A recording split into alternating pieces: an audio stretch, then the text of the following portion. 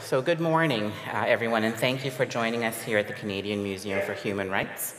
I'm Haran Vijayanathan, and I'm the Director of Equity and Growth here at the museum, and thank you so much for joining us this morning, which is your last day of the conference, is it not? Yes, great. I hope you've enjoyed your breakfast. I've hoped you enjoyed the conference. I've looked at the agenda and it looked like a real robust conversation, lots of good learning and networking. So congratulations on completing that and all the best wishes as you move forward with the knowledge that you've gained. And it is our custom here at the museum to acknowledge that we are gathered on I want to get this right. The Canadian Museum for Human Rights is located on ancestral lands on Treaty 1 territory, crossroads of the Anishinaabe, Innuit, Anishinaabeg, Dene, and Dakota peoples. The Red River Valley is also the birthplace of the Métis, and we acknowledge our Inuit relatives in the north and the ancestral lands they all call home. We also acknowledge the water in the museum is sourced from Shoal Lake 40 First Nation, and our hydroelectricity is generated by waterways in the north on Treaty 5 lands and by the Winnipeg River in Treaty 3 territory. The museum is committed to reconciliation, which begins with our acknowledgement that Canada committed genocide against Indigenous peoples. The Indian residential school system is a key component of this genocide, but we also acknowledge acts of genocide against thousands of missing and murdered Indigenous women, girls, and 2SLGBTQ people, and we will continue to bring these stories to light in our work at the museum. And now, it is my pleasure to invite Elder Albert MacLeod to start us off in a good way. And Elder MacLeod is a language and knowledge keeper, a leader who serves so many organizations, and a community member who cares for so many. We are grateful to have him be the elder on the Purge Advisory Council to help guide the work of creating an exhibit that speaks to the truth of the atrocities committed by our very own government. Elder MacLeod.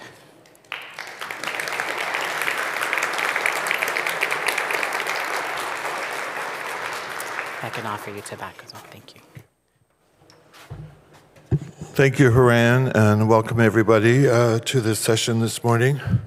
My name is Albert MacLeod, and I originally come from northern Manitoba, from a little village called Cormorant. I was born in 1955, so that makes me 66 this year.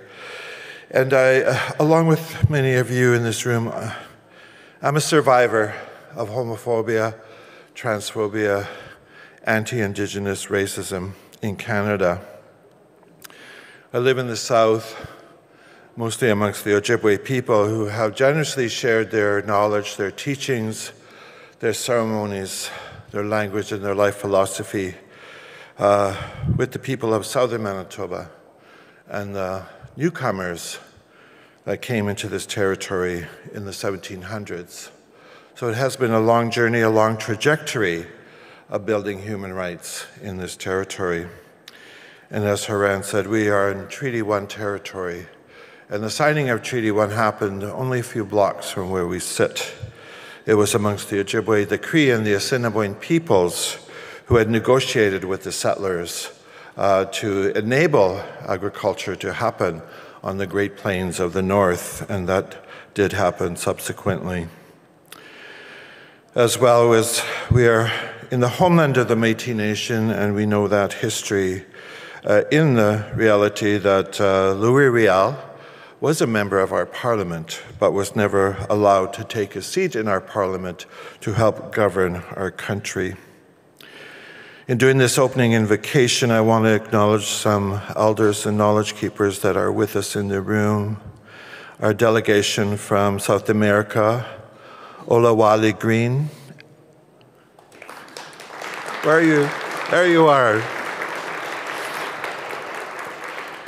From Colombia, Monica Chubb from Guatemala.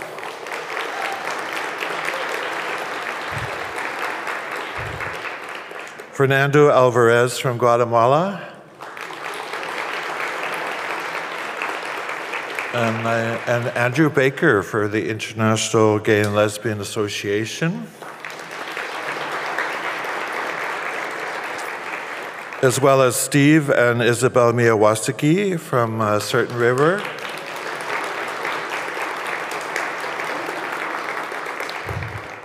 and Sven Robinson, one of our knowledge keepers and elders,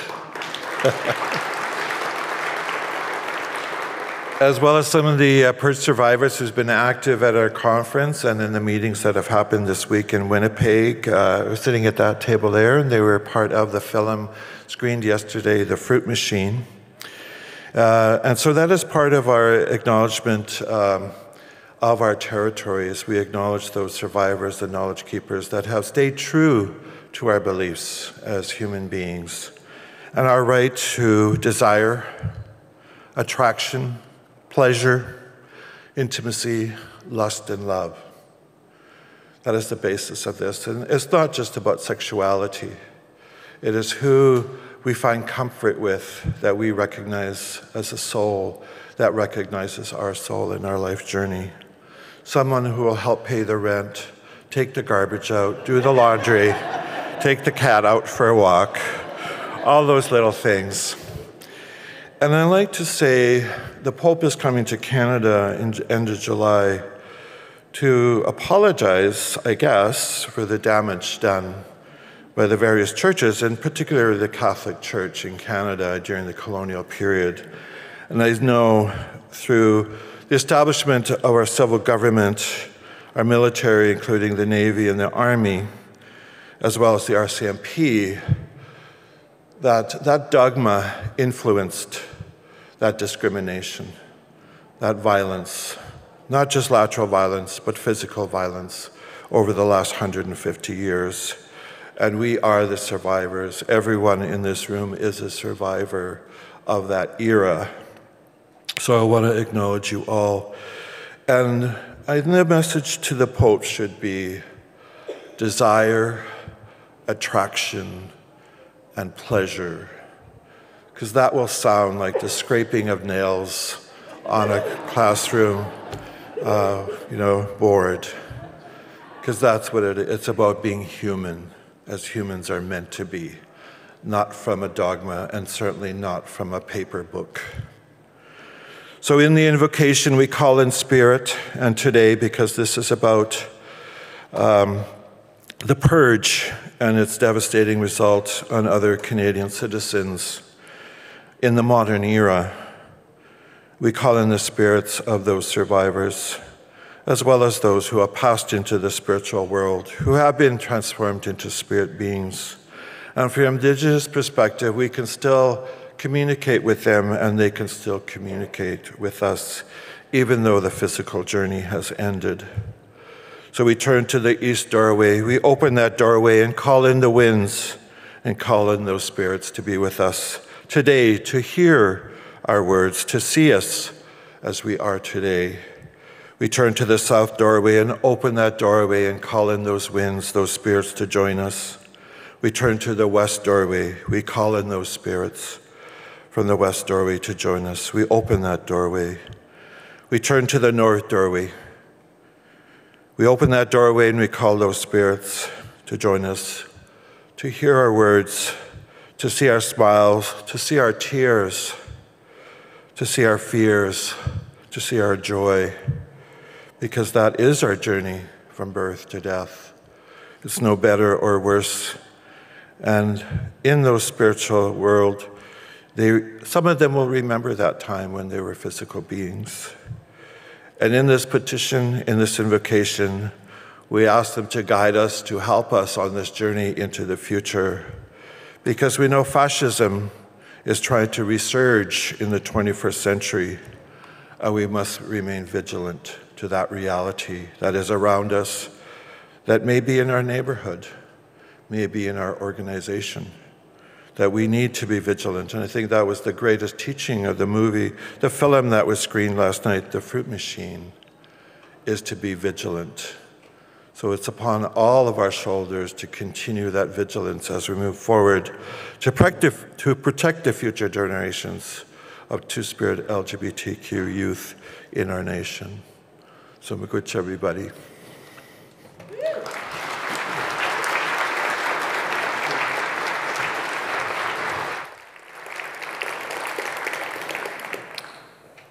Thank you so much, Elder Albert.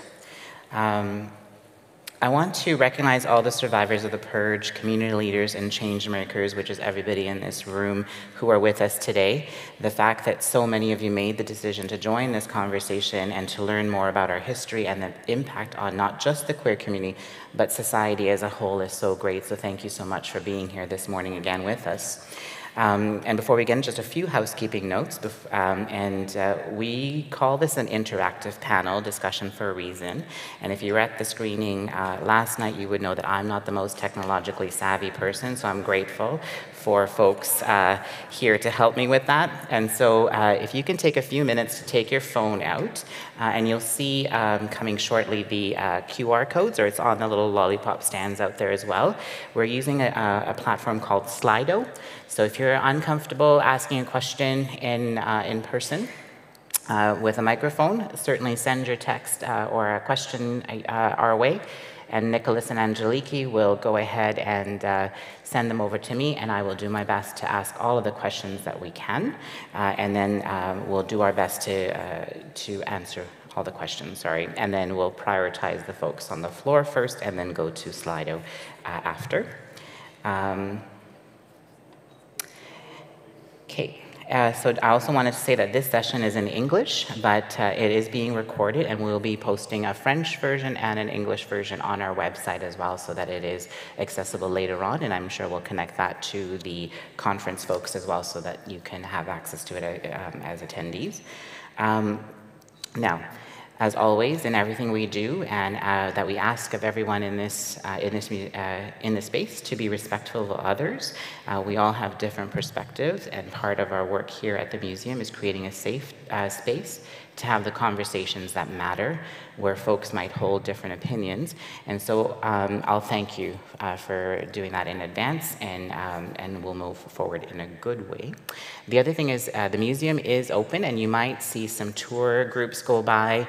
They might be waving or whatever. Wave back if you want to. But it is important that if you want to ask a question that you do use the microphone because of the noise, and there are folks who may not be able to hear. So please do use the microphone even though you think you may have a loud voice. So now, without further delay, I'd like to welcome Michelle Douglas, who is the Executive Director of the Purge Fund, to start the discussion on the monument and share some inspiration behind the monument project. Michelle.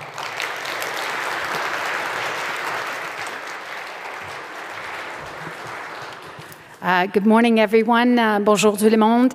My name is Michelle Douglas. I am the Executive Director of the LGBT Purge Fund. I'm a survivor of the LGBT Purge. It's my honor, it's a joy, it's inspiration for me to join with you all, human rights activists, queer activists, people working in common purpose. You are amazing, and I'm so happy to be here with you. Can I start by just acknowledging the beautiful words of Elder Albert McLeod.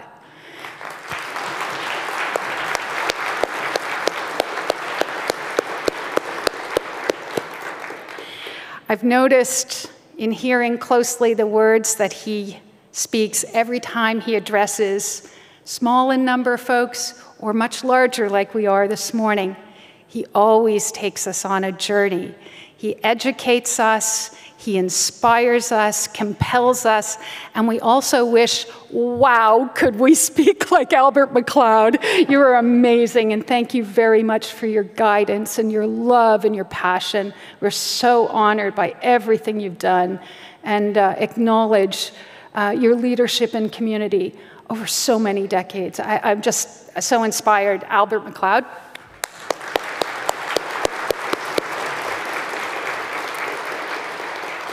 One of my fun duties this morning is to talk about a really exciting project that is happening in Canada. The LGBT Purge Fund is very pleased to be leading an initiative known as the LGBTQ2+ National Monument. What is it? Let me just give you a little bit of background. As a result of the historic injustice, the shameful period in Canadian history, known now as the LGBT Purge, a number of courageous survivors from that period worked with a legal team to bring forward a legal challenge against the Canadian government, seeking reconciliation and a way to bring some measure of justice for those who experienced the devastating harm of the LGBT purge. Here I turn to friends, colleagues, survivors, Martine Roy and Todd Ross, who were the lead representatives, along with Alita Satalik, but many, many hundreds of other living survivors participated in that lawsuit, led by some incredibly special lawyers, including the lead counsel, Douglas Elliott, and you'll hear from him later. One of the things they valued most was trying to find a way towards reconciliation, to find a way to memorialize this period of Canadian history. From the 1950s to the 1990s, we think more than 9,000 people experienced state oppression. These were employees serving their country, and they were often humiliated, shamed, fired, certainly discriminated against, and many times worse, sometimes institutionalized, assaulted, sexually assaulted, arrested. And for some, the damage remains, most I would say, the damage and the scars from that time remain. But what do you do with that? There's got to be something that is called for, and many actions were taken as a result of that lawsuit. The LGBT fund, Purge Fund, has launched a major project. And let me just tell you a few things about it, because I don't want to be taking up too much time, because we really have some fabulous folks who you're going to want to hear from. The Purge Fund was able to have funds from those who did not live long enough to file a claim in the class action lawsuit. So the funds to support the building of this monument will come from those dollars, right? So it's not government money. This is the money, the representative funds that would have gone to survivors had they lived long enough.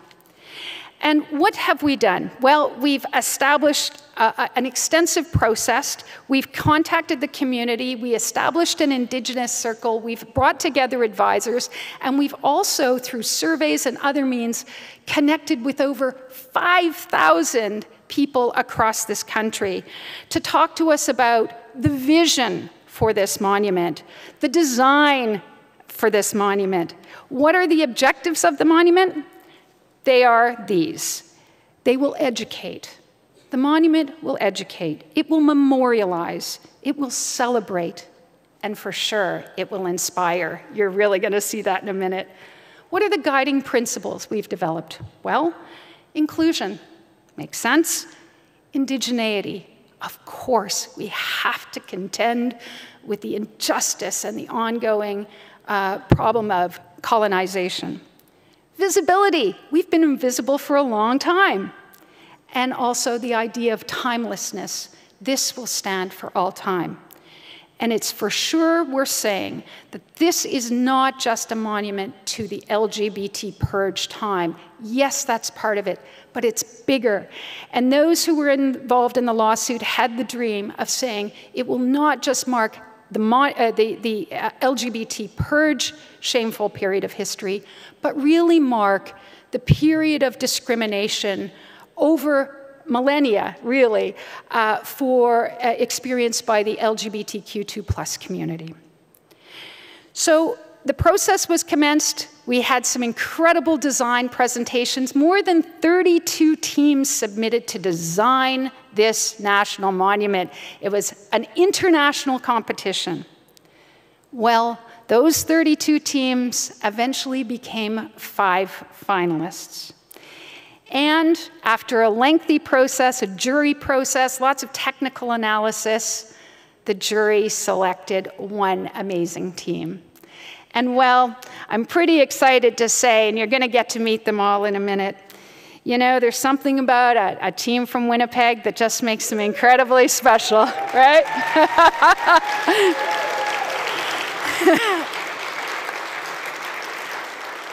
You know, we know to pay attention when something, design and creativity emerge from the center of this country, an amazing place, the home of the Métis Nation and Treaty 1 land, and they put forward this extraordinary design. They're going to talk about it. It's called the Thunderhead. And the beautiful team from Winnipeg is here. They're going to tell you more about it, but I'm so happy to turn it back to Haran, who's going to introduce them, and then you're going to spend time with them. I'm so glad you know more about this now. This is your monument. This is our monument. Back to you, Haran. Thanks very much.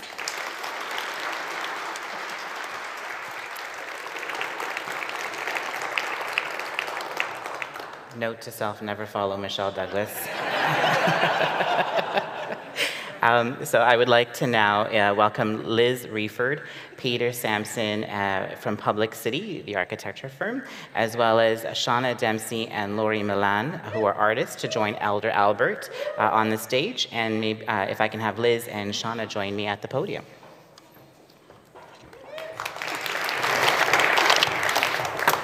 There you go. Hi, everybody. Thank you, Michelle, for that amazing intro, and to Albert as well. This is actually the first time we've presented this monument in person to anybody. So this is amazing to be able to do this in Winnipeg.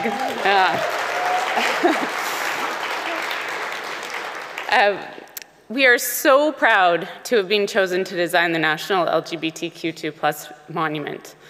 Not just for our team, but for our families, my children, and for all of their friends who are going to grow up in a world that promises to provide acceptance, love, and understanding. I get emotional every single time I talk about this. I don't think it's ever going to go away. This monument is about building the kind of world we want to live in and the country we believe in.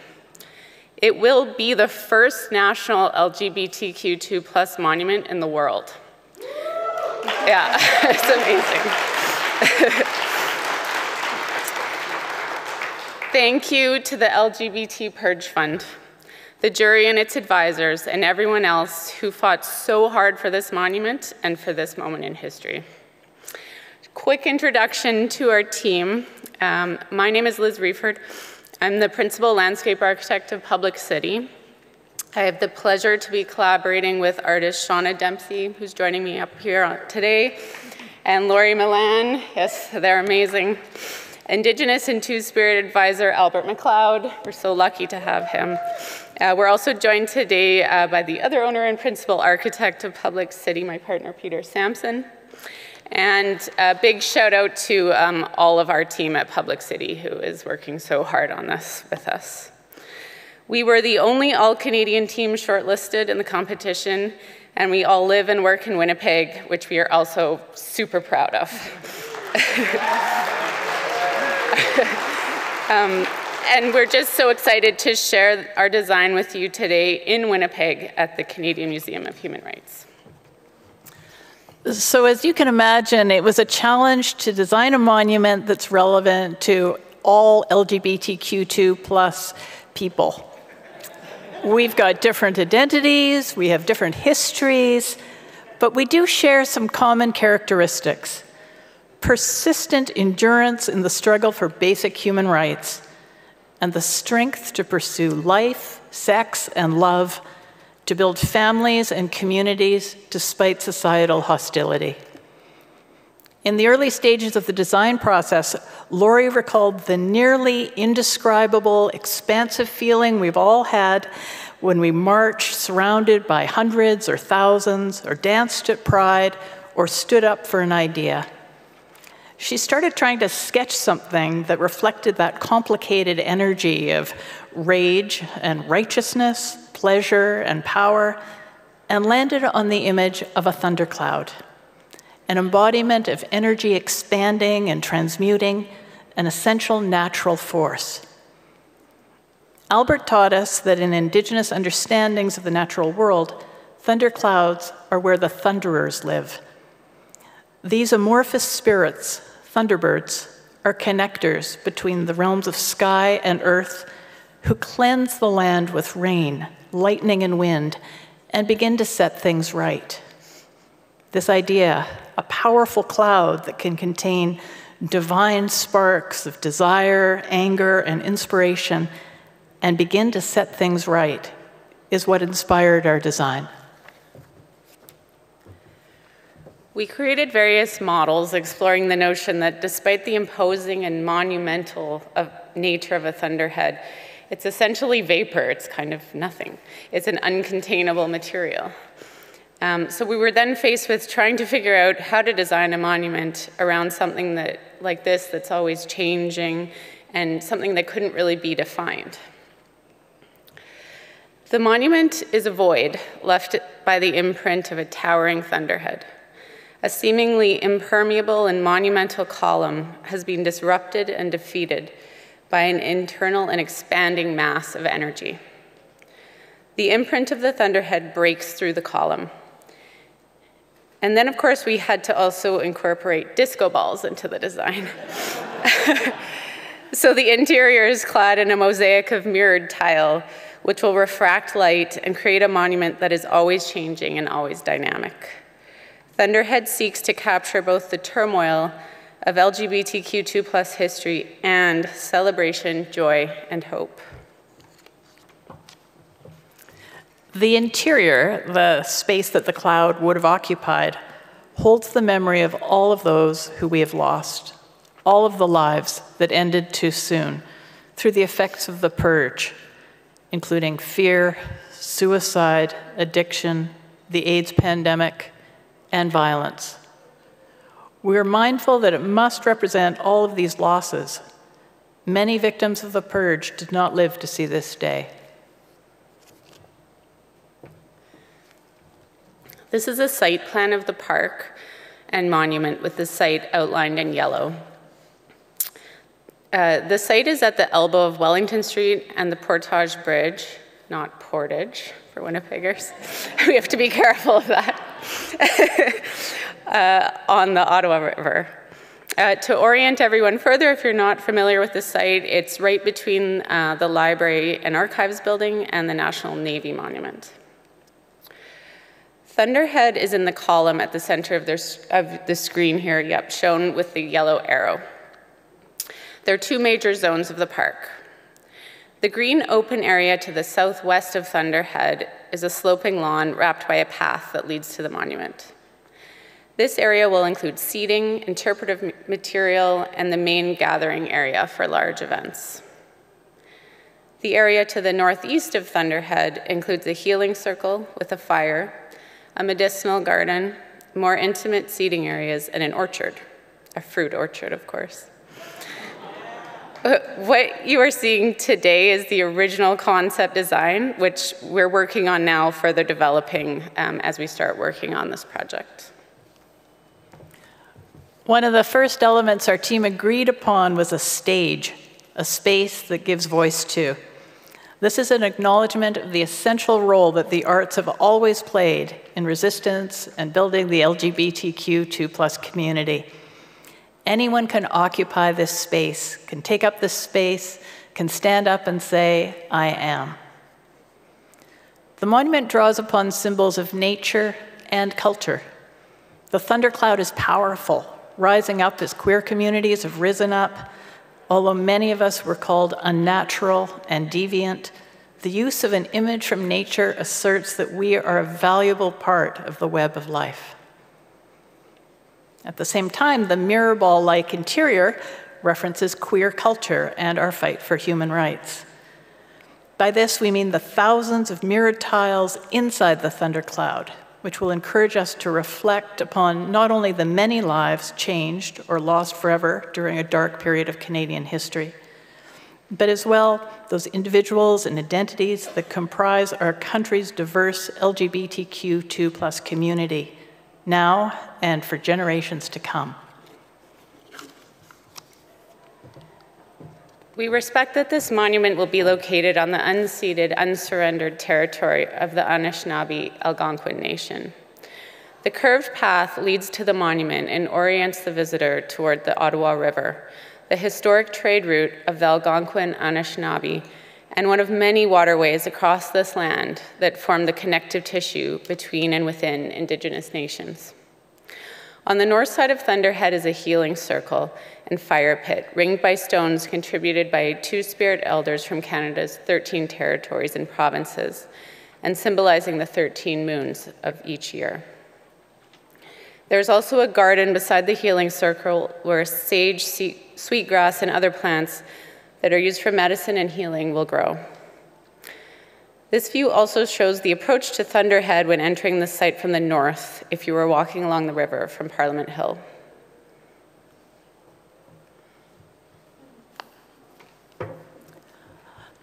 All of the national monuments in Ottawa should be 10% queer to reflect us. But they're not. We wanted to create one that's 110% queer.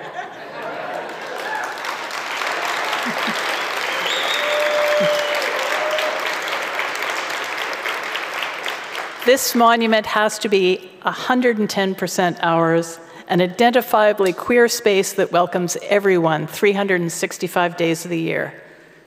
This monument has to be a highly visible symbol of how we survived, asserting that we are proudly, unapologetically here, and we're going to be invisible no longer. Thank you very much for being here today, and I just want to thank you on behalf of our entire team, and we would love to now speak with you and answer any questions. Thank you.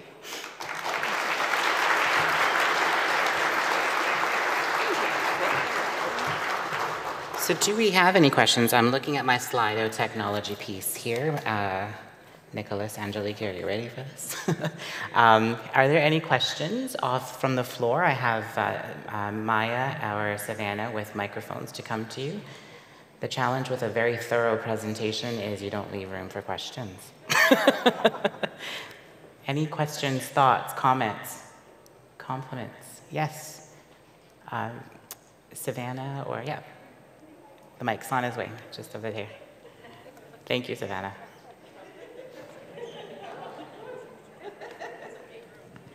Thank you. I didn't really have a question. I just wanted to see Savannah run across the room. Thank you, Savannah. This is a very, very beautiful presentation. Thank you so much, and thank you for all of your hard work, all of you. You had mentioned the idea, one of the driving forces behind this is being recognizing indigeneity and recognizing our Indigenous kin across Turtle Island. And I guess what I'm curious to know, I don't know if it's like a full-on question, but myself and my fellow Two-Spirit kin over the past couple of years have been really fighting and pushing the idea of not tacking on Two-Spirit people at the end of the queer community, as Indigenous people have always been just an afterthought for many, many years. So I think about that when something this great comes up and we call it like LGBTQ or Q2 and then add 2 at the end instead of 2SLGBTQIA+. Because Two-Spirit people are Indigenous people, and we are the first people of these lands, and we should be acknowledged as such. Thank you. Thank you. Michelle, did you want to respond to that comment, or anyone on the podium? You know, I think that is a question. I think you're good. I'm not sure. Sorry, it's working. Yeah, that's a perfect question for us, and it's the challenge for us. We struggle with acronyms and trying to be fully inclusive. The idea of timelessness is our challenge to fully appreciate how the monument's name will evolve, how our stories will evolve. Your question is a challenge back to us to say, how can we see what's happening in the world and make those adjustments? I know that conversation is very much alive. We're going back to rethink, I think, the name of this and really honor what we want to do, which is honor our two-spirit people, acknowledge colonization's role in our history, and I think that presents the perfect challenge for us to look at changing the name. Thanks. Thank you, Michelle. So for folks at the panel, oh, Albert, sorry. It's on, Albert, I think. Check. Sibilance. Okay. Yeah, just the whole thing about naming and renaming. And I believe for Indigenous people, self-naming and renaming is an act of liberation, an act of decolonization and reconciliation. I think all of the First Nations in Canada have dropped their colonial name to an Indigenous place name. Right? That's part of that decolonization and reconciliation process. So Indigenous languages that describe places is really a part of Canadian history, particularly Manitoba, which means where the spirit exists in Cree and Ojibwe, and Winnipeg, which means murky water. So it is the legacy of our colonial history, and we are all speaking Indigenous languages every day in Canada, but you don't know that, right? So it's that consciousness level.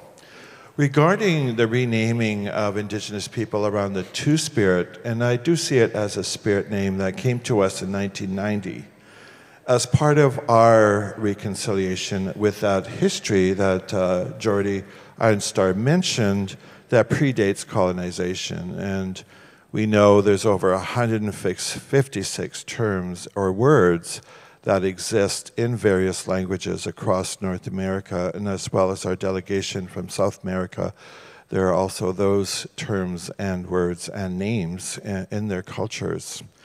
So the 32-year journey of raising that consciousness with the broader LGBT community, as well as governmental institutions, whether they were federal, provincial, or territorial, has been that sort of, well, gay liberation began in the 1960s in the US, and that's not true. So it really is, there was a group of activists in that era, but there was queer people of color every inch of the way, right? And some of them were leaders. So that whole understanding of the power of English in the colonial context, on how it establishes power and privilege and access. And when we dropped the name Two-Spirit into the mix in 1990, there was pushback that said, well, now what? You know, do we have to add to the acronym? That's so hard. You know, and let me tell you, it's taken 30 years for the broader LGBTQ2 community to come to an understanding that the Indigenous people are the first queers of the Americas, right? And some of these words and names are thousands of years old. You know, even before the conception of Henry VIII. So think about that, right? So it's not that competition, it's raising awareness.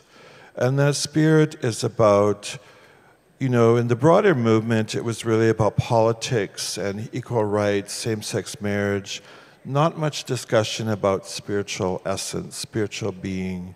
And I want to say that as a queer people, of Indigenous queer people, we brought that spirituality back into the movement, right? And we didn't bring one, we bought two. We bought a spare, you know? So yeah, and I know with the national apology in 2017 and the establishment of the LGBTQ2 Secretariat, the 2 is at the end, and it was a numeral, so we got a numeral. Anywho, and it is institutional, and Canada's a baby country. It's 150 years old. It takes time to learn. And slowly, maybe that acronym may migrate to the front. It all depends on the Prime Minister and the office and the powers that be. That Canada did not start when the settlers arrived. We know that. You know, Indigenous people have been here thousands of years. The Basque have been here. The Vikings have been here. And so just that idea of state and how the state wants to be represented as a colonial one. And really that with the LGBTQ2 Secretariat or the monument, that migration of that to the front is a process. And it may not happen readily, but hopefully it will happen. Thank you. Thanks, Albert. I've been told that we're 10 minutes over. I'm not very good at moderating time, but what is time? But I just have a couple of quick questions for some folks here, and I'll lump it up into I'll lump it up into one. So the question was, when will it be built? How many people can it hold? And were there any challenges that you encountered in where the monument will be placed, or deciding or getting permits and things like that?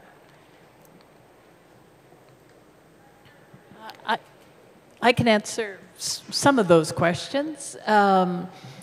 We were tasked with providing space for large gatherings, such as Pride.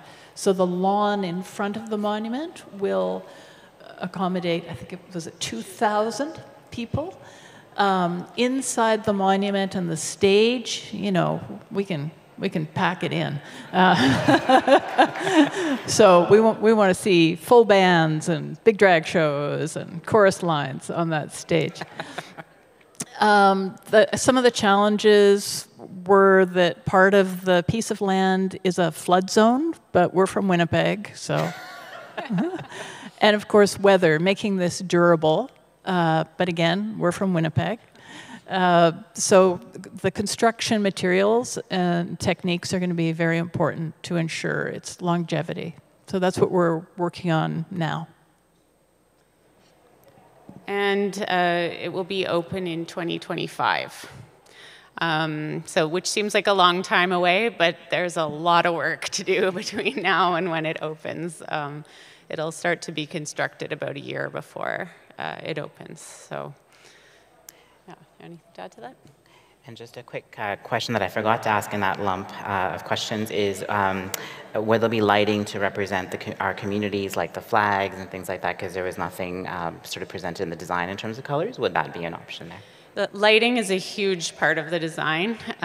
We are working with a lighting designer. We know especially in winter that's going to be even more important, but I think there's so much opportunity to bring color into the design through the lighting, and that's what we're really focusing on now.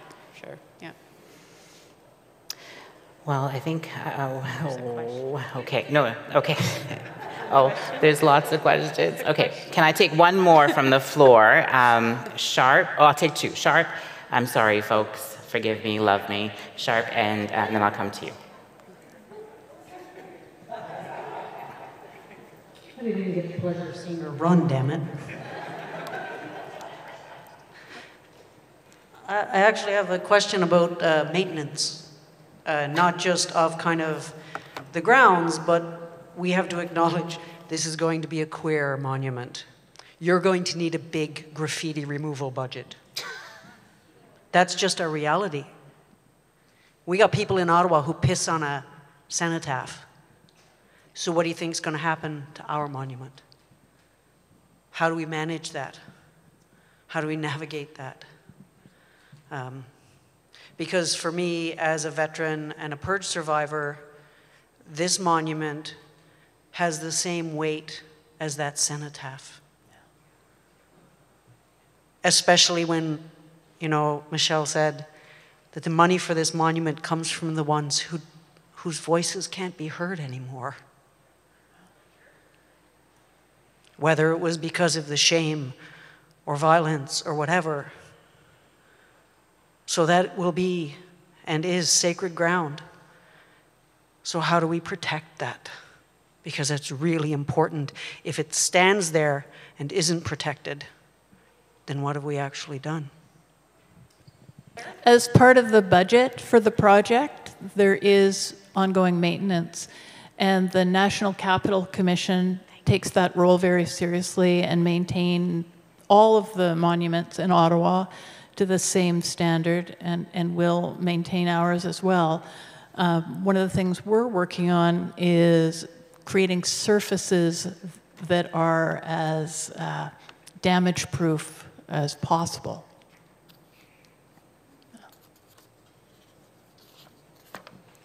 Thank you.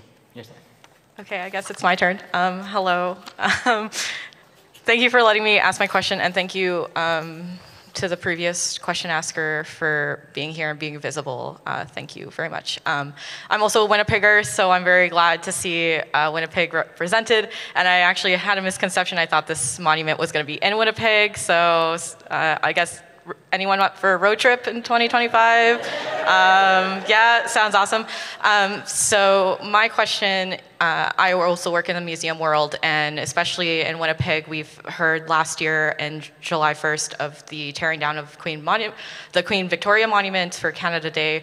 So, and the questions of monuments and how we've been kind of seeing them being represented and torn down in that history and those conversations in the museum world and in society being taken place. So I just want to see how you guys are kind of taking that into account as you were creating this monument, what kind of questions you were asking and answering in terms of what's the future going to look like for this monument. I know you've already addressed a little bit of like changing the names and such and that, but life is always evolving, and who knows what's going to happen, especially with our community. Hopefully great things, but I just wanted to see what you can comment on that. Thank you.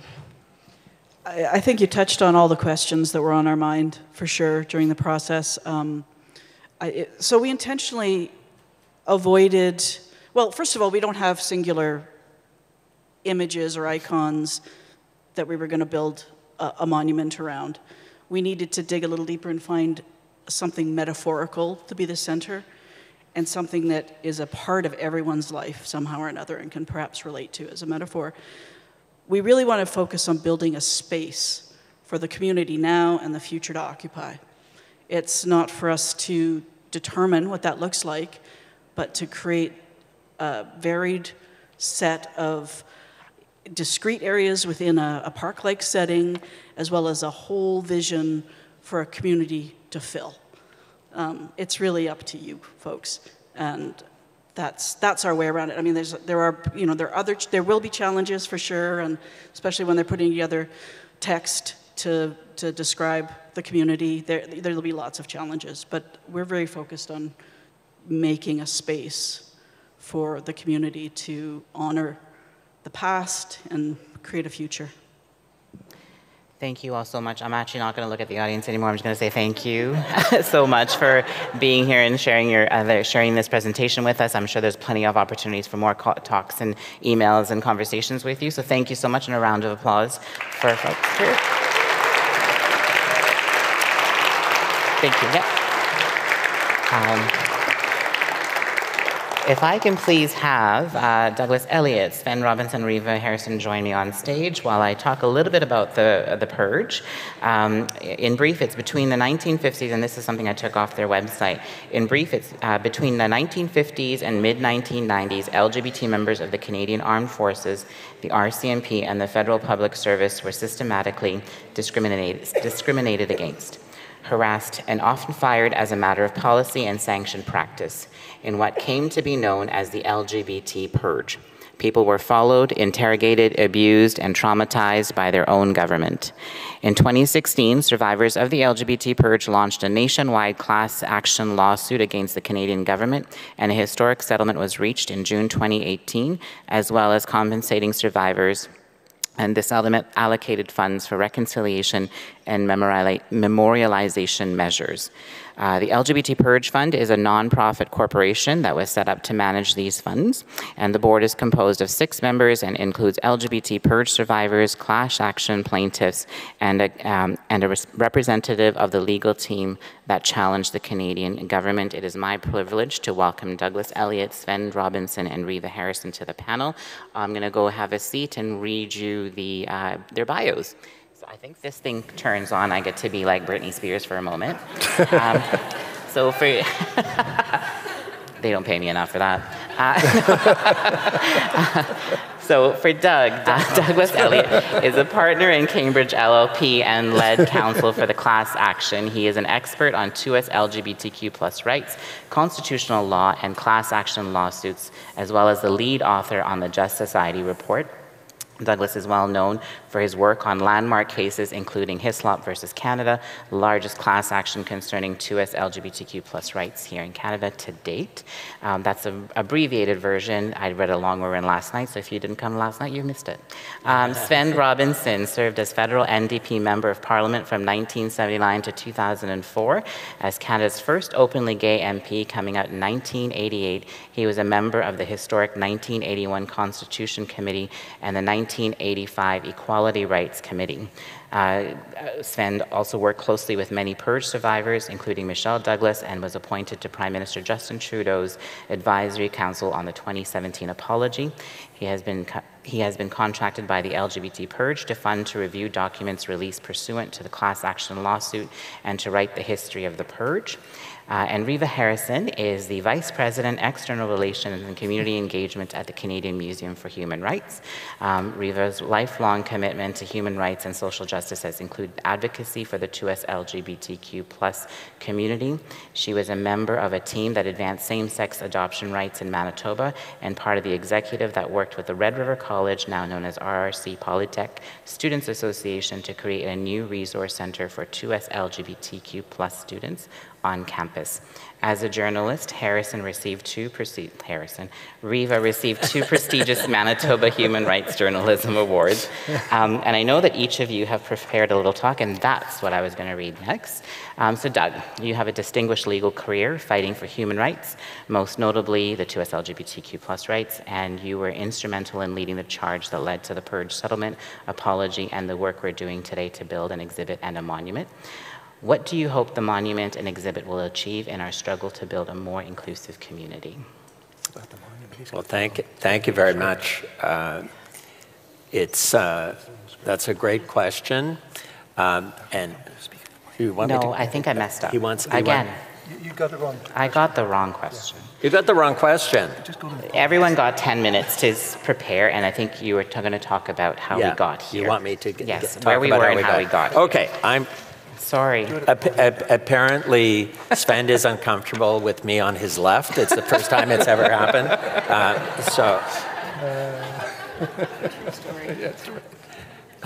Good morning, everyone. It's great to be here, isn't it? It's so nice to be all together in person finally. We're social beings, and we all miss that social connection. I want to say I'm very happy to be here on behalf of the LGBT Purge Fund, but I'm also here with our beloved elders, Steve and Isabel Miwaski, from our neighbors in Ginabajing, and with our team from Elliott Lake Pride and Northern Ontario Pride Network. How did we get here? Well, you've heard a little bit about the Purge, but some of you may be puzzled about how it all happened. If you want to know all of the details, come to the museum exhibit that's going to open here in 2024. You're going to hear lots more about it. But let me just tell you in a nutshell how all of this craziness got going and how we ended up here. Back in the 40s, the Red Scare started in 1945 when Igor Guzenko defected in Ottawa and revealed the fact that there were communist spies everywhere in North America. It was a great wake-up call to Canadians, and it started an atmosphere of paranoia that there were communist spies lurking everywhere who were going to destroy our world, in fact, through atomic war. Later on, and I think this was in part because of Kinsey's revelations about the fact that homosexuality was much more common than people had thought in his famous reports. Somehow, in the 1950s, the Americans got this idea, and it started in the American Congress with a committee called the Hui Committee, that communists were homosexuals and homosexuals were communists, and that homosexuals represented a threat to national security, and that was for several reasons. First of all, we were criminals, we were mentally ill, we had weak moral characters, and of course, because of all of those things, we were subject to blackmail.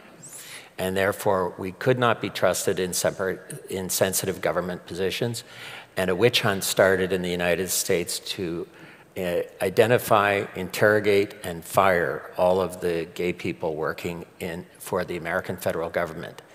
Well, Canada very quickly got on the bandwagon. The RCMP told the federal government that the Americans would not share military intelligence with us if we could not be trusted, and if we had homosexuals working for us, we could not be trusted. So the witch hunt spread to all of the allies of the United States, and it intensified through the 1950s and 1960s. Michelle mentioned a figure of 9,000. Actually, Sven's research has indicated that the federal government was actually going out and spying on the LGBT community at large because they wanted to prevent any of us from coming to work for the federal government, and they also wanted to make sure that they could get the names of the people working in the federal government from people in the community. One time there were 30,000 files about people in our community held by the RCMP. Although the Red Scare, by the time I was a kid growing up in the 60s, by that time the Red Scare had died down in the United States, and in fact in Canada, it was really viewed laughably. Senator McCarthy was viewed as a joke. He had died, a pathetic alcoholic and possibly a closeted homosexual, actually. But although the Red Scare had died down, what the Americans call the Lavender Scare continued. By the way, the LGBT purge is not a term that was used back then. They didn't use such polite language. They called us deviants. Homosexuals was the nicest word that they used. LGBT purge is a term that I coined subsequently to try and come up with a term that was simple and worked well in French and English to describe what happened. This policy continued in a very typically Canadian, polite, below the radar way, right through until the late 1960s, when the changes in the criminal code caused people to rethink it. But actually, the Canadian Armed Forces and the RCMP doubled down at that time and made it very clear that even if it wasn't a criminal offense anymore, it was unacceptable conduct in the Canadian Armed Forces and in the RCMP. And that policy continued of hunting down gays and lesbians in the Canadian Armed Forces and the RCMP until 1992, when a brave young lesbian stood up to the Canadian government, took them to court and won, and that woman was Michelle Douglas 30 years ago.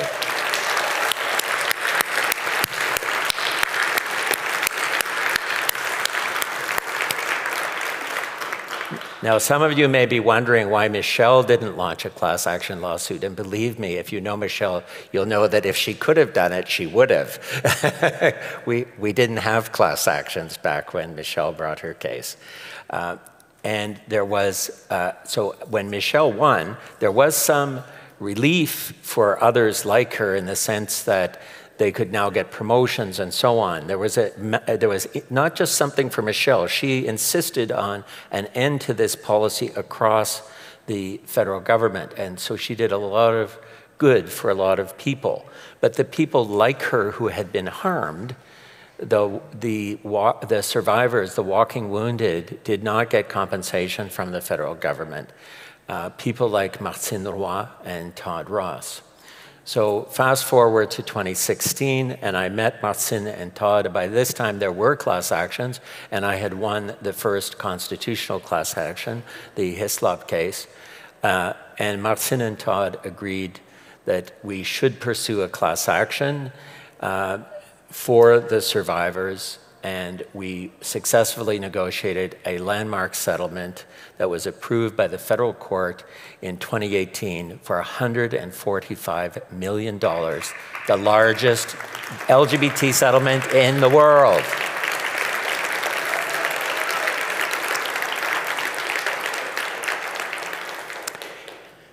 Now, in the Hislop case, the Supreme Court of Canada ruled that dead people don't have charter rights, so anyone who had died before that case went to trial got nothing.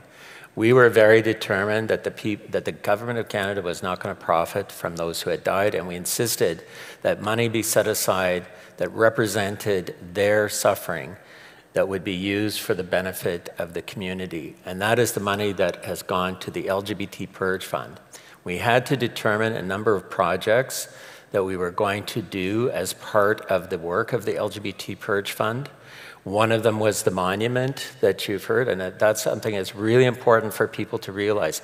Every penny for the construction of that monument is a gift from the survivors of the LGBT Purge and to those people from the spirit realm that Albert McLeod mentioned, a gift to our country and to our future so that we will always remember the struggle for equality of our community. The second project that we wanted to have, anybody who knows me knows that I'm a history buff. It's the part of the truly nerdy side of me. My mother always said that I wanted to live in a museum.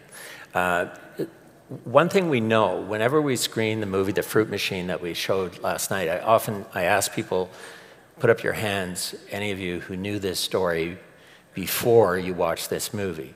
And it's always surprising to me that usually about 90% of the audience, often many people from my own LGBT community, no clue, didn't know anything about it, never knew this happened. And I think there's a danger that ignorance could increase over time because we haven't yet learned well in our community to do the kind of intergenerational teaching that somebody like Isabel Miyawski is expert at in her community. We have a lot to learn from Indigenous people in that regard. So we're very determined that we wanted to educate Canadians about this shameful episode in our history. It's one thing I think that distinguishes Canada from some other countries like the United States and Japan, who would prefer to sweep the bad stuff under the carpet and not talk about it. I think that Canadians are learning that well now, that the best way to deal with the ugly parts of our history is to confront them and to face them. And so we decided we would have a museum exhibit.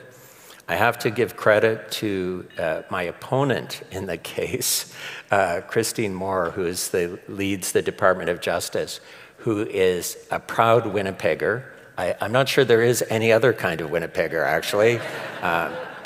And she was very determined that this museum exhibit was going to be at the Canadian Museum for Human Rights in Winnipeg. She was kind of pushing on an open door with me because I think this is a fantastic museum. And when I came to the museum, I was painfully aware of the fact that the LGBT content at that time was pretty scarce and it was diffuse. It was really hard to see in the museum. So, and that notwithstanding that I know that Albert McLeod, for example, had been banging on the door for years trying to get them to get that content in here. So we agreed to do it here. The exhibit is being funded. It's a very serious exhibit. You're going to hear more about it from Riva. But the LGBT Purge Fund has committed over $2 million to this exhibit. It's a very serious spend. I would be remiss, since I said I think Canadians do the right thing by confronting the difficult parts of our history, if I didn't mention the difficult part of our history with the Canadian Museum for Human Rights. After we had committed to this project here, we were all shocked to learn that there had been incidents of racism at the Canadian Museum for Human Rights, and shamefully, there had been incidents of homophobia, where the limited LGBT content had been covered up at the request of religious schools. I'll be candid with you, we at the LGBT Purge Fund felt betrayed. We really did. We thought we knew the people here, we trusted them, and we couldn't believe that we were learning about this for the first time and that these terrible things had happened. And we had to really think about whether we wanted to continue with the museum or not. Eventually, we decided to carry on, and we decided to carry on for two reasons. One, I'll be candid with you, we didn't know whether there weren't hidden problems like that at other museums. But secondly, and more importantly, we were very impressed with how the museum responded. They took it very seriously. They understood the importance of visibility of LGBT folks. One of our principal demands was that they started listening to Albert McLeod. And you've seen Albert everywhere. Albert has been the most visible person at this whole event. So the centrality of Two-Spirit issues was vital to us, and it was clear to us that the museum was taking that seriously. And I'm going to take some credit for Haran and Riva working at the museum now, because we insisted that they started putting some of our people in senior management at the Canadian Museum for Human Rights.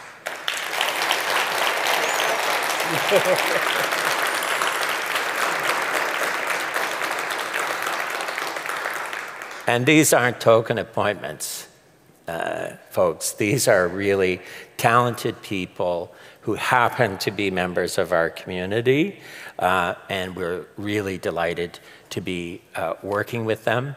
I also want to mention two things to all of you folks from local pride organizations. The LGBT Purge Fund has a community grant program. If you want to do something especially connected to the LGBT Purge Fund, the history of the Purge, or educating people about LGBT history, please reach out to us with your ideas and we will consider them.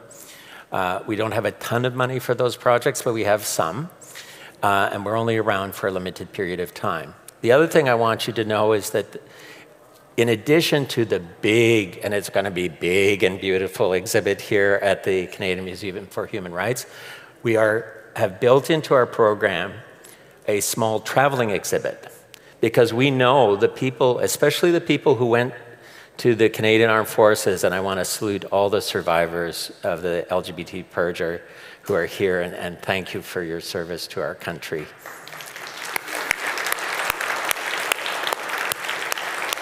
But you know, these folks, by and large, you know, Todd came from St. Stephen, New Brunswick. Wayne joined the RCMP from Drumheller, Alberta. You know, these people came, by and large, from small-town Canada.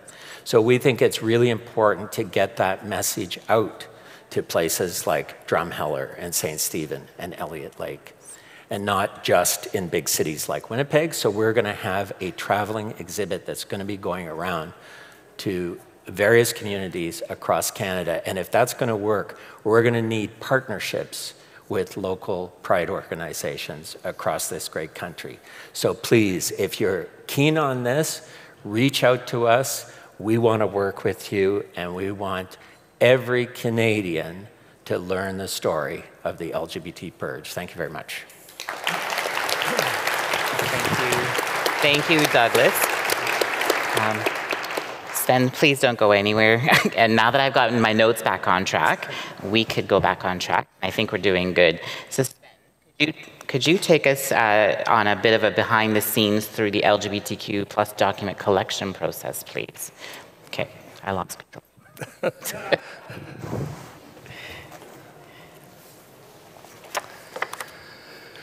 Thank you, Haran.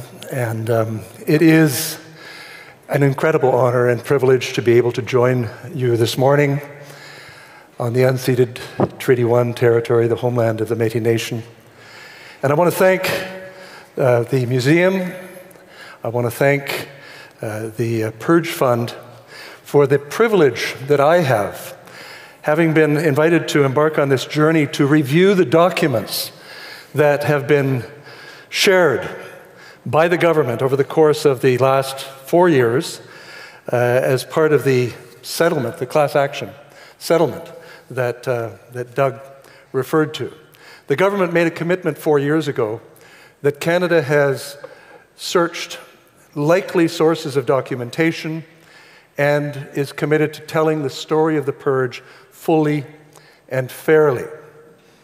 I've reviewed a little over 11,000 pages.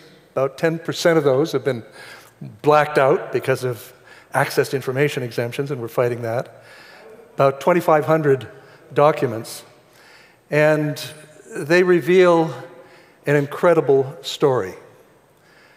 A journey and a story of pain, of hope, of courage, of incredible resilience, and a part of our history that must be shared with all Canadians. As Doug mentioned, I've also got the privilege of building on the seminal work that was done by Patricia and Gary in their landmark work on the Canadian War on Queers, and updating and using these documents to help to tell that story. And part of the story that I want to share with you this morning in the time that I have is just to give you a glimpse from some of the documents that I viewed of what took place. The shame, the horror, the evil of the Purge. And also to remind you that the Purge wasn't just about those who were fired. And I join with Doug in paying tribute to those survivors, a number of whom are with us today. But it's also important to remember that the scars of the Purge and the evil of the Purge extended far beyond those who were fired. Many of them were in the category that was called permitted to resign, because of course many of them, when they were confronted with the evidence, simply were given the option of leaving. Others who looked forward with excitement to serving their country, whether it's in the military, the RCMP, or public service, others never had that chance. People like Todd Ross, who was a star cadet. Imagine, had it been known that he was gay at the time that he joined the military, he'd never been able to realize that dream. So the scars are borne by those to whom the doors were closed. They were borne as well, so powerfully, by those who lived in fear. They were victims of the Purge as well. Those who stayed were victims of the Purge. And many of them, of course, resorted to drugs and alcohol.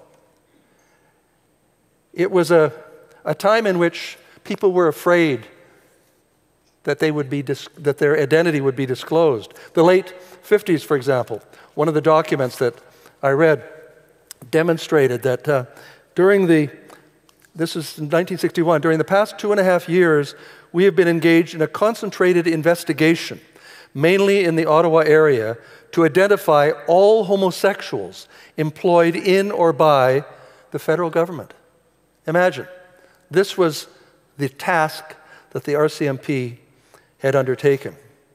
And as part of that, they forced people to name names. And this is another document from the RCMP, which referred to the people that were interrogated, and they said, the same character trait, which is an innate desire to talk, they described it as. My partner would agree with that, by the way.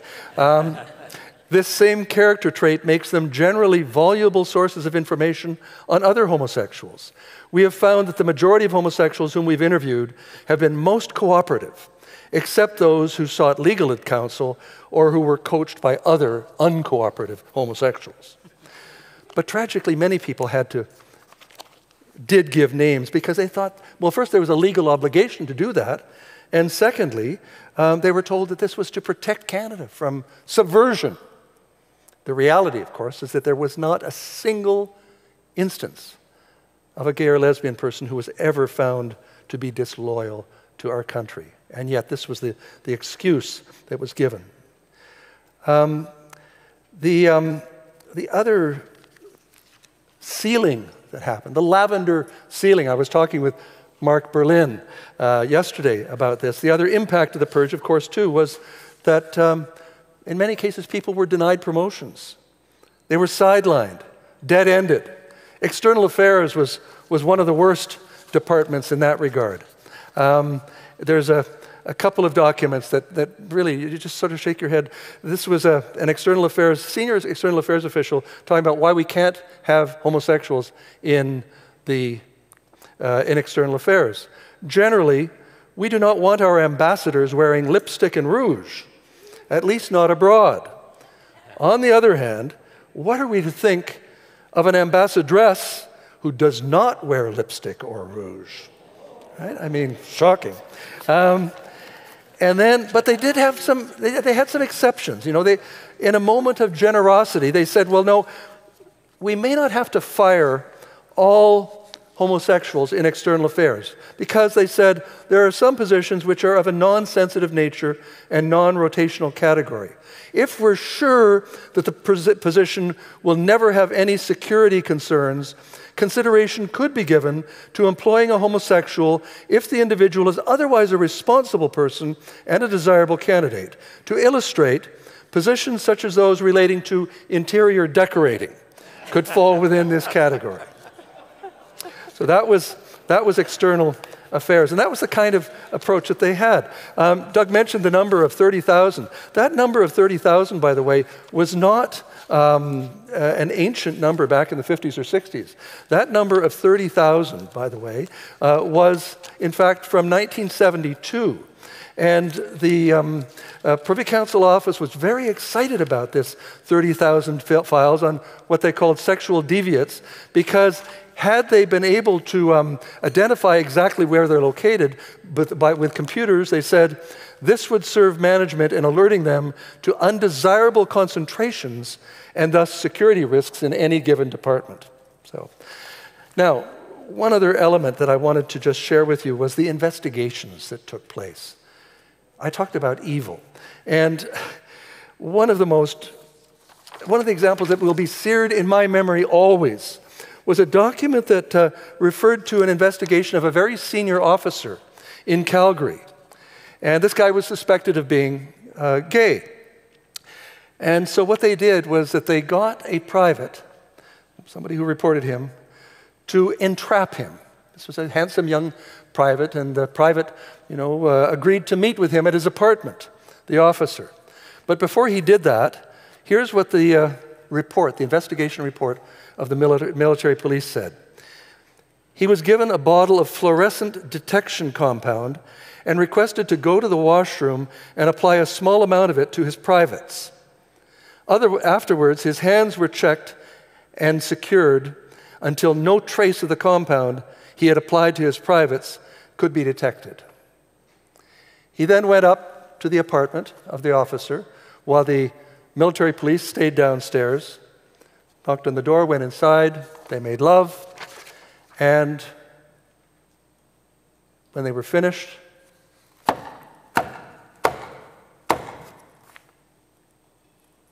banging on the door, the military police came in. They put his hands, this is from the report, we asked him to show his hands and examined them under the UV lamp. Very distinct points of fluorescence were found in the palms and fingers of both hands. When we informed him of the meaning of these marks, he became very despondent and incoherent. This is evil. And these were the kind of investigations, spying on bars, reading love letters. The documents are so poignant and powerful about what happened. So the documents demonstrate the investigations, the homophobia, the incredible homophobia that took place at the most senior levels, but there are also stories of the political journey that took place.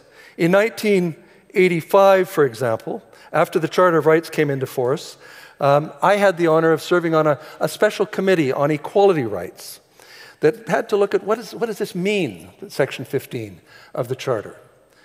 And that committee, the Prime Minister agreed that my bill, 85, to include sexual orientation in the Human Rights Act would be part of the hearings. Well, that committee, 5 Conservatives, 1 Liberal, and myself, held hearings across the country, including, by the way, some amazing hearings here in Winnipeg, which were transformational.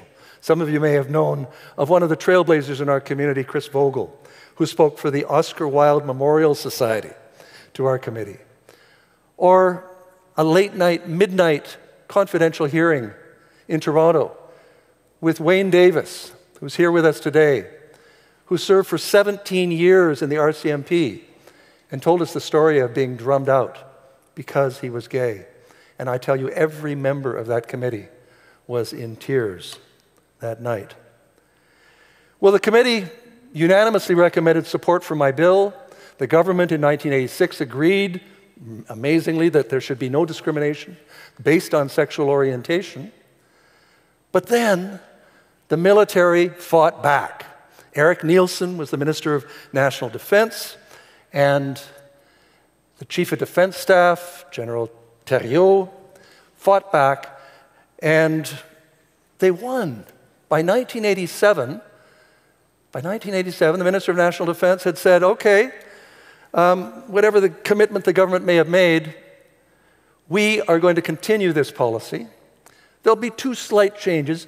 We'll take away the requirement that you have to rat on people, and it has to be based on actual homosexual activity and not just propensity, as the policy had said previously. But the policy was going ahead until, in the middle of 1987, the Minister of Justice, réunissant, said, hold on a second, I'm not going to allow this. You're not doing this because it's in breach of the Charter. So that stopped it temporarily. They put a freeze on what happened. People were in limbo. When their contract came to an end, they were kicked out. But then réunissant left, and there was a new Minister of Justice. And in 1989, the military was very excited. They had a new order called CFAO 1936, and they were moving forward until, and this is the final story I want to tell you, because the documents, for the first time, tell us the true story of what stopped not just the military, but the politicians who were determined to continue these policies, these evil policies of discrimination. In 1989, a young officer that we've already been introduced to, Michelle Douglas, Second Lieutenant Michelle Douglas, challenged the policies of the Canadian military. She fought back. She came to see me, a lawyer named Clayton Ruby, and this amazing woman took on the military.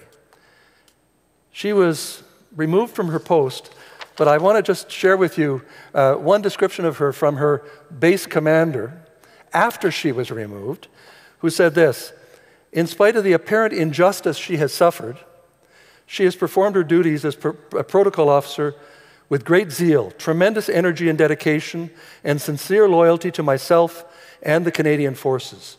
Her overall performance has truly been exceptional, one of the 3 best junior officers I've ever worked with. Yet the system has not paid her for her untiring efforts and exceptional hard work. So what did they do? They agreed to promote her, and then they fired her the next day. Well, she fought back. And listen to how this happened.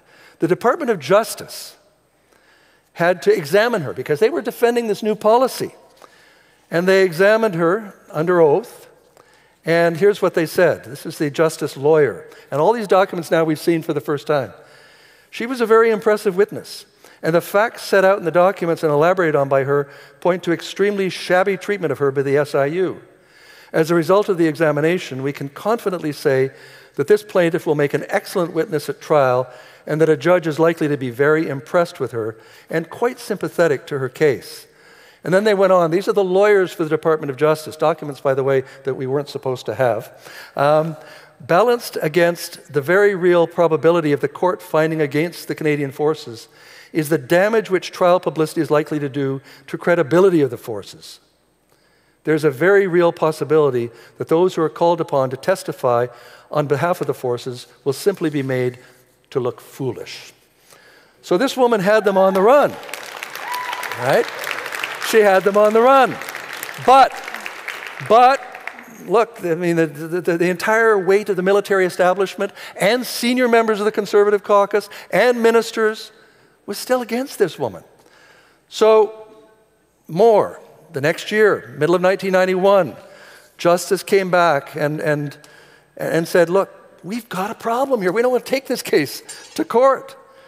The facts that now have been disclosed, and this is a quote, tend to support the thesis of the plaintiffs that the Canadian Forces is a prejudiced, homophobic organization with an irrational fear of homosexuals. So she had them on the run. But, and this is the final point, it took political leadership to finally put an end to this policy because of this woman. In September of 1991, the new Minister of Justice, a woman named Kim Campbell wrote a letter to the new Minister of National Defense, Marcel Mass. And she said, you know, dear colleague, you've asked that I provide you with my opinion about the court cases. This Douglas person, what do we do about her? And I'm not going to read you the whole letter, time is marching on, but the last paragraph she says, and this is her advice to her colleague, the Minister of National Defense, in my opinion, this is not just a weak case, it is a case in which there is no arguable position to put to the courts. The outstanding court cases ought to be settled, and the policy ought to be abandoned in favor of a policy which is non-discriminatory. So that's what Campbell wrote to the Minister of National Defense. And the last letter I want to share with you was just a few weeks before Michelle's victory in the federal court. And it was a letter that was sent to the Prime Minister of Canada from the Minister of National Defense. Dear Prime Minister, as you may be aware, we're rapidly approaching the next important milestone in the Douglas case, which challenges the Canadian Forces policy on sexual orientation. And he goes through the evidence and he says, I've been given advice by Kim Campbell, the Minister of Justice, about what we do about this. And here's what he finally said, and these are the words I want to leave you with. He said, if we proceed to try the Douglas case, there will be 3 unavoidable consequences. A, we will be perceived as refusing to acknowledge the existing law of Canada. This may well result in the award of punitive and exemplary damages. The Canadian Forces, B, the Canadian Forces' reputation will be brought into disrepute. And C, the evidence generated at trial will seriously embarrass the government. I urge that you give your immediate approval, Prime Minister, to settle the Douglas case and the other pending sexual orientation cases, and to abandon the Canadian Forces policy with respect to sexual orientation in accordance with the advice and recommendations previously provided by the Attorney General of Canada. Michelle, you took them on. You won a victory for all of those who had been victims of the purge, and I salute you and I thank you for that. Thank you very much.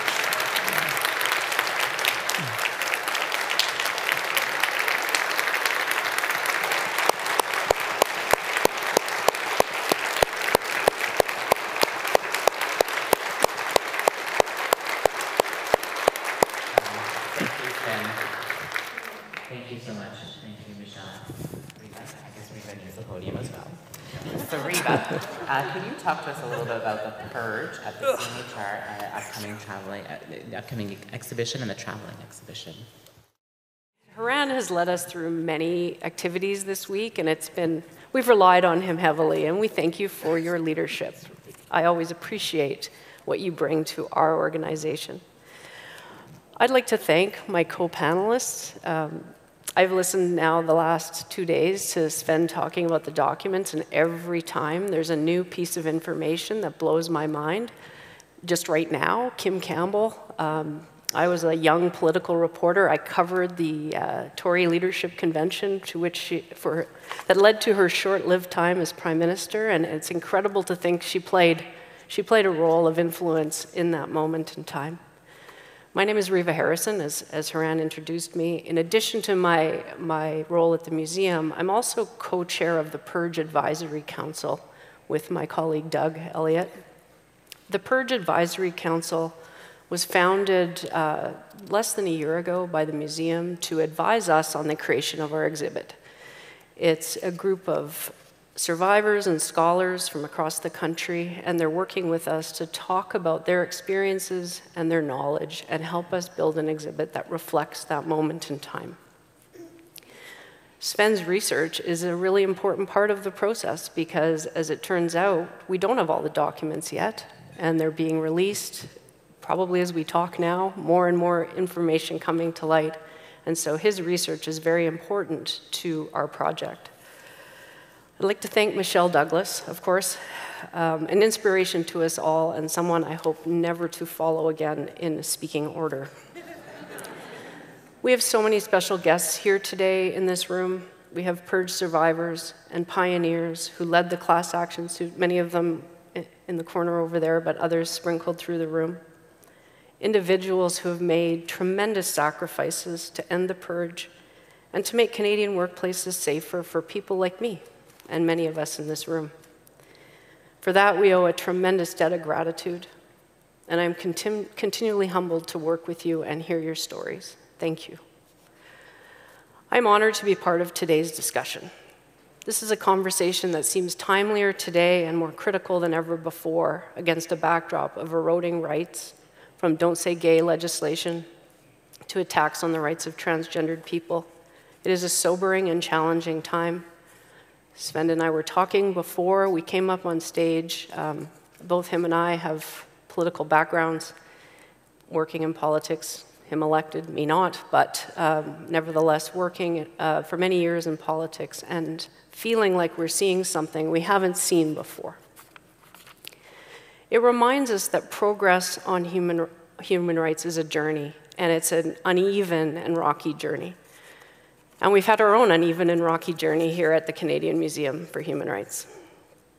In 2020, we think back to that very first year of the coronavirus, I recall picking up the paper, and for the first time ever in my career in journalism, and that is my background, as I noted, every single page of our local newspaper was dedicated to the pandemic, even arts and even sports. It was all about disruption and chaos and uncertainty in the industries and job loss.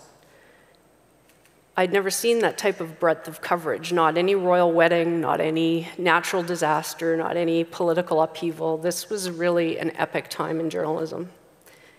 But there was a story that popped through, and it popped through locally, and it was the struggles of the Canadian Museum for Human Rights. That is a story that broke through that pandemic coverage, and it was allegations of racism, sexism, and homophobia at the museum. I was not at the museum at the time, but like many of you, I'm a lifelong Winnipegger. I was stunned and impacted by the coverage, which included stories about censoring our gay marriage exhibit for school tours, as Doug referenced earlier. The museum launched an external review into what was happening, and it was a dark and difficult time for the museum. Our partners, like the Purge Fund and others, expressed their anger and disappointment. As Doug noted, there was a suspension of the relationship and a long road back to regaining enough trust to continue to work together. We have new leadership at many levels at the museum, including the very top with our CEO, Aisha Khan, who is a wonderful individual, and I feel like we are in fantastic hands under her leadership. We also performed the external review and have worked to implement the recommendations of that review. It was around this time that I came to the museum. It was just over a year ago, and what a year it's been. And it's been a time of change, and of course a time of challenge with the pandemic. It has not made operating easy. Our relationship with the Purge Fund resumed, and I am very grateful to the fund and the leaders and those who are willing to continue to work with us, who wanted to give us a chance to hold us accountable to meeting a higher standard and giving us the opportunity to build trust and gain the trust we had lost with Purge survivors and fund members, as well as with the broader community. We have made strides, and we know we have room to grow yet. We know there's only one way to get there, and it is by continuing to do the hard work and being intentional and not losing sight of the need to be vigilant. There were 60 recommendations that came from the external review into what happened here at the museum. The final report was released publicly last summer, and I'm pleased to say that all the recommendations have either been implemented or are ongoing. Some recommendations are initiatives that will never be completed because they include shifts in the way we work, such as more training in EDI, anti-racism practices, how to handle harassment, areas that are always going to evolve and we need to stay on top of. We are working at decolonizing our policies and procedures, our contracts. It is intricate and important work. One example of this, we are embarking this summer on the development of our next strategic plan, and the process is being designed to embed decolonization into the plan's development. This is a significant, important step forward for us, and I've not worked for an organization to date that has taken that step to embed that type of thought into its strategic planning. We're taking steps to increase and improve our 2SLGBTQ+ content within our galleries, including the creation, of course, of the Purge exhibit. We are developing more 2S content, and we've been working with Elder Albert and others on that, and we have recently revised some of our transgendered content after discussions with the community. As many of you will have noticed, we moved recently to implement our gender-inclusive washrooms. This was a move overdue for the museum, but an important one. And thank you. We now have a Rainbow Equity Council to increase staff engagement and give new voice to issues from our staff within our workforce and our operations. I see many of the members of that Equity Council here today, and I thank you for coming out this morning. We have new leaders at every level, people like Haran, like Scott DeGroot, who's our lead curator on LGBTQ issues and the Purge exhibit. We have members of our Rainbow Equity Council who work all over this building. They welcome people into the galleries, they take schools on tour, they're working on all kinds of programming and activities, and we're very proud of their work. We've made a commitment to provide pathways for career growth and development to our staff, and we're following through on those commitments. Over the past year, dozens of staff have participated in job competitions that have resulted, in some cases, in promotions, and in other cases, bringing permanence and stability to jobs that were temporary and precarious. Why is this important? It's about committing to our staff. It's about providing security and opportunity, which are two of the most important things we can do as leaders. As the Purge has demonstrated, the workforce can be a perilous and dangerous place. We have a role as leaders, a big role in creating stability and the conditions of advancement for those we care about, our employees. Finally, when we get requests to censor tours, and we do still get them, we say no. We stand by our content.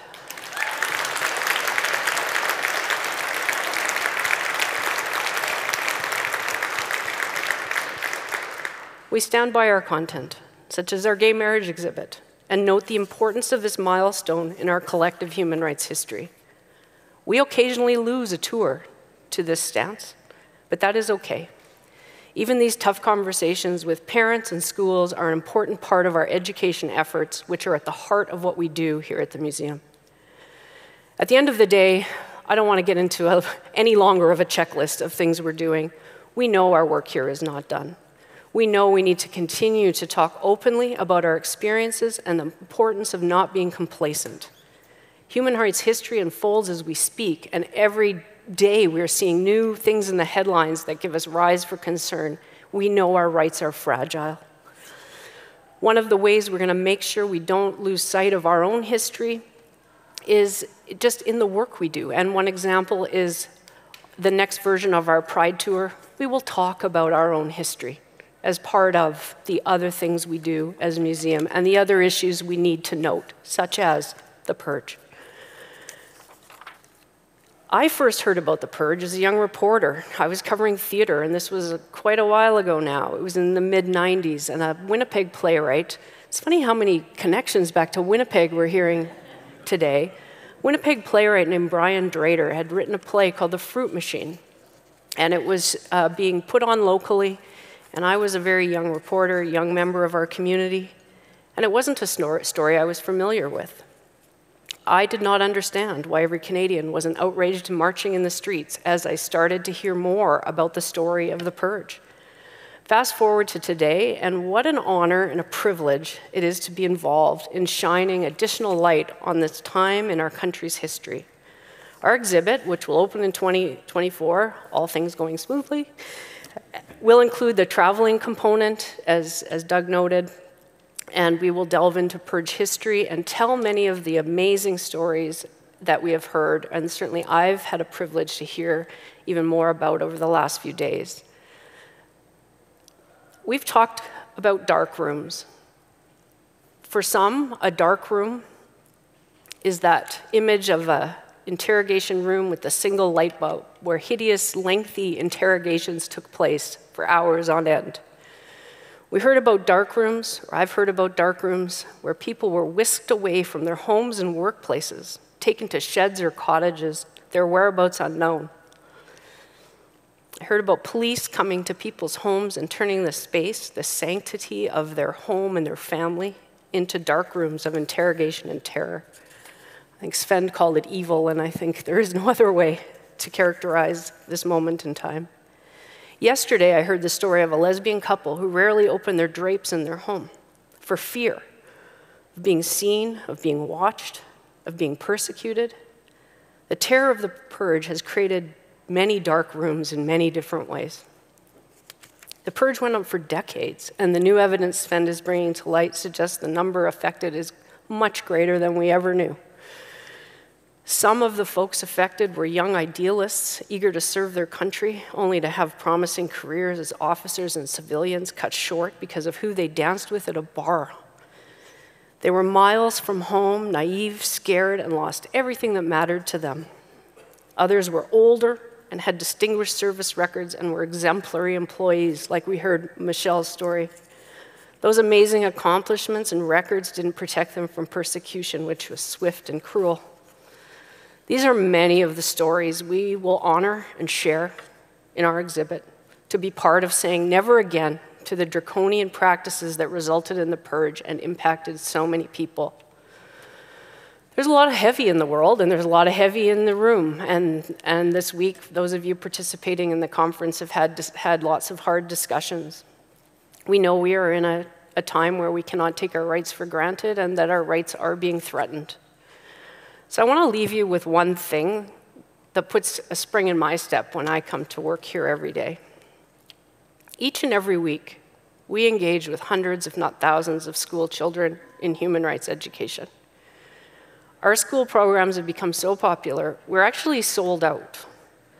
And we are now looking for new delivery approaches so we can expand our education and reach even more people across our country, in other countries, and around the world. It's what we call a nice problem to have. How can we grow? We focus on teaching children and youth about human rights, which will include the purge, and how to be what we call an upstander. Our upstander program is about inspiring the next generation to stand up for their rights and the rights of others, and it helps them gain that confidence and tools to have those conversations. This is why our education mandate is so essential, and it's at the core of what we do. When we are gone and our contributions are part of history, our future will be in the hands of our upstanders. Teaching the leaders of tomorrow might be the most important thing we can do at the museum. It is also why we need you, our community, the activists in this room, and beyond these doors, to push us, to teach us, to hold us accountable, to work with us, so we can make the most of that education mandate. Thank you so much for your time here for today, and for all the work that each and every one of you do to make our world a better place.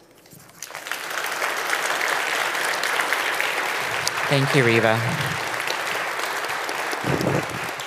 It is a great time to be here at the Canadian Museum for Human Rights, and we're in a time right for change.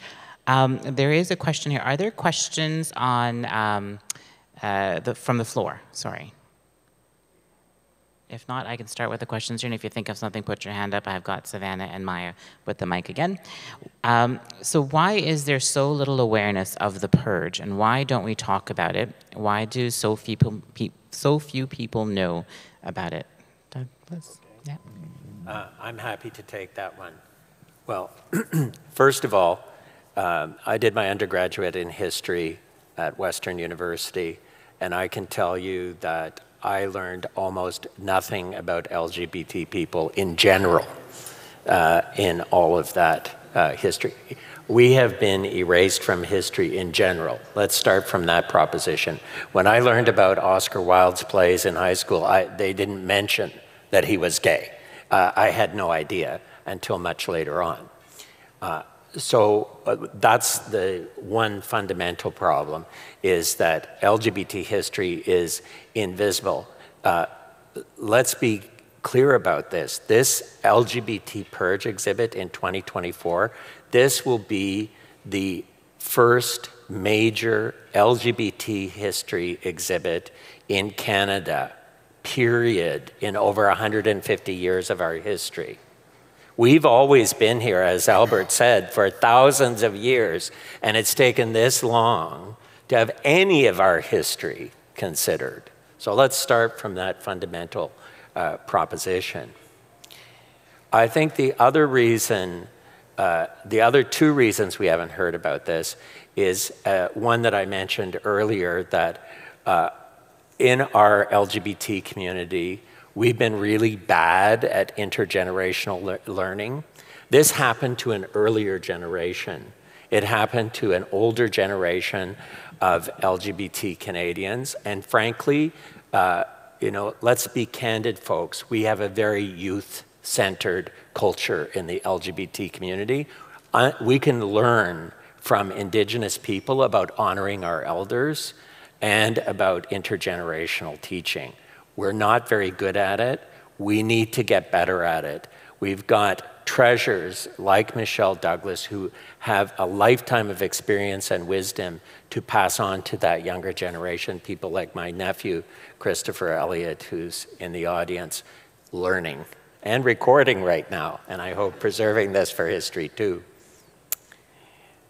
The third reason I think that we don't know about the Purge is because of our great national myth in Canada. Canadians believe that we're really nice people.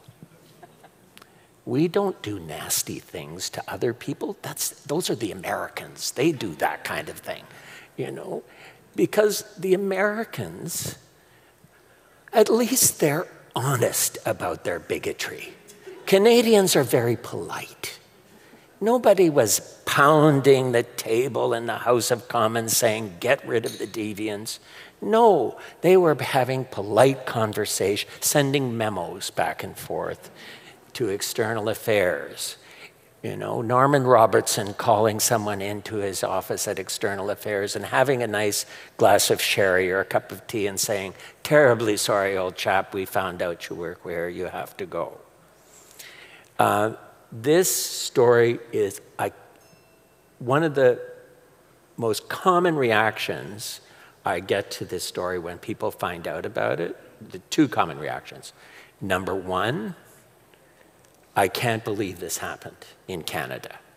That's the most common reaction I get from people because it seems so inconsistent with our view of who we are. And the second is a deep sense of shame. I remember very well my aunt, who's over 90, who saw the fruit machine on TV, and she felt compelled to call me and say, Doug, I just watched the movie, and she said, for the first time in my long life, I'm ashamed to be a Canadian. That's hard to do. Thanks, Doug. Michelle. Actually, are you pointing to Michelle? Did you have something to say? No? Okay. It says. Oh, there is a question here for Michelle. Michelle, did you realize that your case would be so groundbreaking and historic? Thanks for that really beautiful acknowledgement earlier. Just to have your community see you is a beautiful thing. I was about 23 years old when that happened to me. I never imagined I'd be an activist. But I was able to find a way to kind of, I guess, chart a course, learn from leaders, watching HIV, AIDS leaders, other LGBTQ2+ folks be activists, and I was learning about that. But I never expected it would be a big deal. I was ashamed of what had happened to me, and when the first reporter asked, could they cover the story, I said, well, only anonymously. And in a gesture of decency, a Toronto Star reporter by the name of Michelle Landsberg, a famous feminist, amazing reporter and journalist, did write about my case anonymously and said, I'm doing this as an act of generosity because it'll never be the same for you again, and she was right. But it's really by being inspired by others and standing with others that you gain your most strength. I never believed what would happen to me would have a big impact. But I always believed I was worthy. I always believed love should come my way just as I would give it. And I think those were the grounding principles for me that kind of allowed me to make a path in activism. I was never more courageous than anyone here, but I did believe in self-worth, and you should too, I hope. Thanks. Thanks, Michelle. And I think I've got Sven to respond to it, and then we'll go to the question, Savannah. Yeah. Yeah, I wanted to say something too about, I guess partly back to the first question you asked, and that is one of the reasons why the story is not told and is not known, even in many cases among members of our own community, is that tragically, many of the victims of the Purge felt such an incredible sense of shame that they were not prepared to share their story, even with their families. And I was so struck by this, for example, when I recently reviewed the document. Some of you may have seen the story about Ambassador John Watkins, who was one of the most senior and respected external affairs officials, ambassador to the Soviet Union, gay man. He retired in 1963, and in 1964 was subjected to the most barbaric interrogation. He was retired peacefully, living in Paris. They interrogated him in Paris, then in London, and then they flew him to Montreal, and under interrogation, he had a heart attack and he died. And there were over 1,000 pages of documents about the John Watkins story, also very sadly revealing that this was not something that was just driven by a couple of overzealous officials in government. It was driven at the very highest levels with the full knowledge and indeed active encouragement of the Prime Minister of the day, Lester Pearson. But what was so tragic about this was in viewing these documents, which, by the way, were not disclosed to us by the Department of Justice, over 1,000 pages of documents, we got 7 pages. But I did get the documents from the journalist. And what was so tragic about this was, under interrogation, John Watkins, imagine this distinguished ambassador, somebody who had served his country so well, broke down and said, he says, "You're right. I am a criminal. I deserve to be in prison." And this was John Watkins, the ambassador. And so, tragically, so many of the people who were the victims of the Purge internalized this. They felt the shame, in some cases, of having shared names with other people and so on. Some of them committed suicide. But certainly, they were not prepared to share those stories.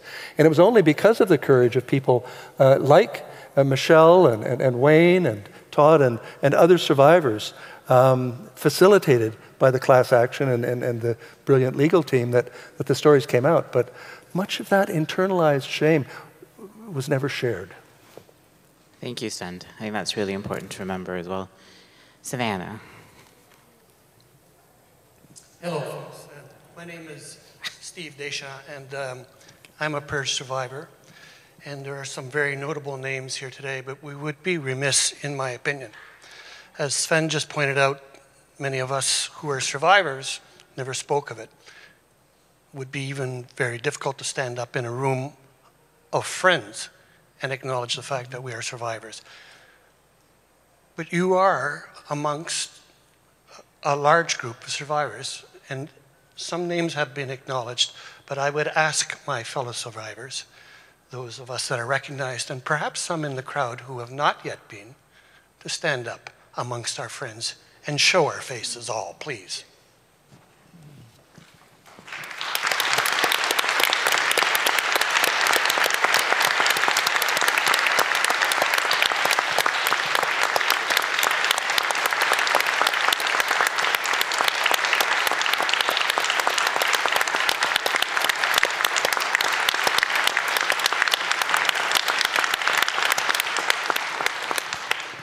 Thank you.